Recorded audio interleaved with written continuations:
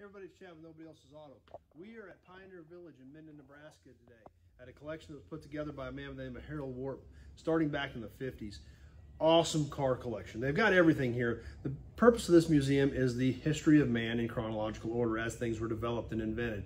They've got everything from toasters to Model Ts here and everything in between. So it's a great collection. The car collection here is outstanding. And the beauty of their car collection is their original cars that were gathered up over the years, put in this museum and preserved in their state. Along with that, they have accessories, memorabilia, things like that to go with them, and everything else in this collection from kitchen appliances to musical instruments. So awesome museum. We're obviously focusing on the cars because that's what we're here for. That's what we like. So we're going to show you some more of those. They've got displays set up here. They've got an engine disassembler to show you all the different pieces of the engine. They've got accessories in this case, even a Southwind heater, which a lot of people don't realize on a Southwind heater, they actually were an underdash accessory heater that used gasoline fed off of your car. So they were literally burning gas in that heater to help heat your car with. So probably not the safest. I doubt it would pass many OSHA regulations today, but hey, back in the day, it worked. They used them. Very popular. I see a lot of them. So in the day, they were a very popular accessory, but probably not something you'd want to use today. Something else, they've got a really cool display up here, parking meters. A ton of different parking meters. The styling on some of these, they were, some of the Art Deco styling, some of them were small, some of them were big. They all did the same job, but a cool collection of various ones over the years. There are, again, so many different things to check out here that not necessarily all car related, but even some of it is still car related. Even this old pull behind camper. On display, opened up, set up inside just as it would have been back in the day. And like a lot of these pieces in here, they have, copies of an ad or some information to go along with them. So we come around the camper and we're going to get into some AMCs and a few more Mopars. Starting off with a purple Gremlin. Gremlins are neat little cars. Back in the day, they were scoffed at. A lot of people didn't like them. They were, neglected, abused, thrown away, but they're cool today and they're hard to find. So, and it's purple. It's kind of a different color even. AMC Javelin, another great car here that we've very seldom seen, the AMC Marlin.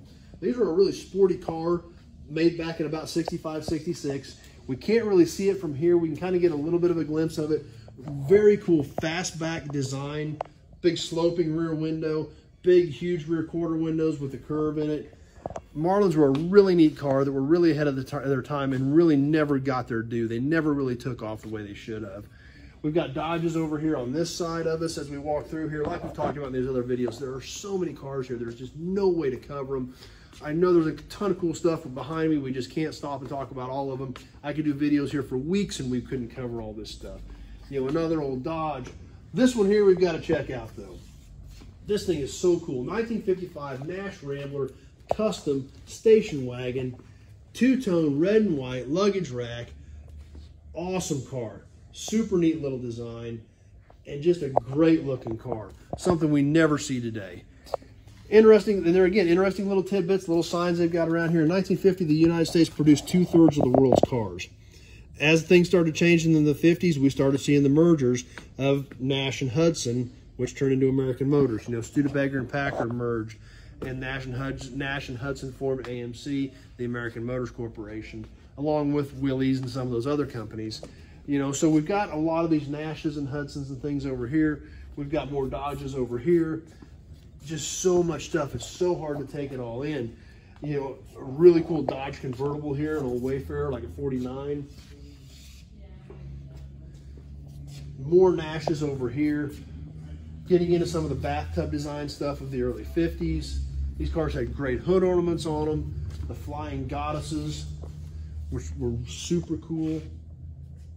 More Dodges. We're getting into some earlier Dodges over here, back into the 20s on some of this stuff again. This one they've got the hood open on. We can see the old flathead 4-cylinder. And look at the fan belt on that thing. Look how thick the fan belt was on those cars back in the day. So really cool stuff. More early Dodges over here. It's clear back into the 20s. Some of the stuff we saw in some of the earlier buildings are in here, in line with some of their newer cars as they kept things in chronological order. More Nashes over here. some of the bathtub stuff, and then getting back into the 40s, into the pre-bathtub Nash style. Once again, some of these cars have Fulton visors on them, things like that. An interesting tidbit on these two bathtub Nashes here with these Fultons is back in the late 40s, early 50s, you've got to remember most cars still had a split windshield. Most Fulton visors were set up for a split windshield. So these were not set up for one-piece windshields because most cars didn't have them at that point. These did. If we look in the center, and then what's really interesting on both of these Nashes with Fultons on them is they've got a center bracket, but they're different. One of them they've got mounted just below the windshield. The other one they've got mounted out in front of the air intake. So kind of a cool piece. This particular Nash here, just like I said on a lot of these cars, they're parked in here in as-found condition. This one with some scuffs and scratches in it, just the way it was found, as well as its original Pioneer Village bumper sticker. So, kind of a neat tidbit, but just so much great stuff here. Like I said, getting back into the 40s Nash stuff, and then backing up into the 20s again to a 28 Nash. And once again, just like some of these other 40s Nashes, there's chips, dings, scratches in them. That's how they were found. That's how they exist today, which is pretty cool because finding these cars intact that have been preserved in as-found condition is so difficult anymore. We don't see that type of stuff, and it's so awesome to see it. So anyway, that's what we've got for you now. Tons of more stuff to see here. We're going to keep shooting some more video. We're going to keep feeding these to you over the next several weeks. I hope you're enjoying them. I love this place. So much cool stuff. I don't know where else in the country you can see this amount of cars in this condition of original unrestored stuff. So it's a must-see. You've got to check it out. Don't miss it. If you're anywhere remotely close, you've got to check out Pioneer Village in Minden, Nebraska. Great collection. As always, thanks for hanging out with me tonight, guys. I super appreciate you stopping by, spending some time out of your day with me to talk about old cars and check out cool old cars. If you're on Facebook, please like the page, share it with your friends, have them come over, hang out with us. If you're on YouTube, please subscribe to the channel. Check out my other videos. It's all cool old gearhead stuff. That's all I know, so that's all I can talk about is old car stuff. So having a great time doing them. Can't thank you guys enough for stopping by and hanging out with me. I super appreciate it. And if you've got any other questions, you can always give me a call.